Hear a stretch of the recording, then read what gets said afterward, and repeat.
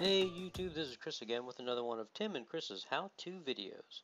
So if you're playing DCS World and you're getting pixelization like this, I'm going to show you how to take care of this right now.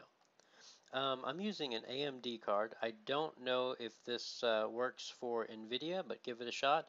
If it doesn't work, let us know in the comments below and we'll try and figure that out for you. But as far as AMD users, I know that this works, and I'm going to show you right now. So what we're going to do is we're going to go to our AMD Catalyst Control Center here. Move this out of the way. And you want to, in your preferences, you may have the advanced mode here. Go ahead and change it to standard view. Preferences, standard view. It's just easier to get there. And then once you get there, go to gaming. Click on that. And go to MIP mapping. And click on that. And if your performance is set, if it's set to performance instead of quality, just move the slider over to quality, click apply, and then let's check it out.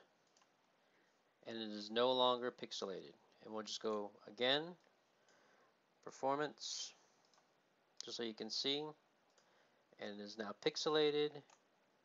And we'll go back again to quality, apply, DCS World, and now it is no longer pixelated.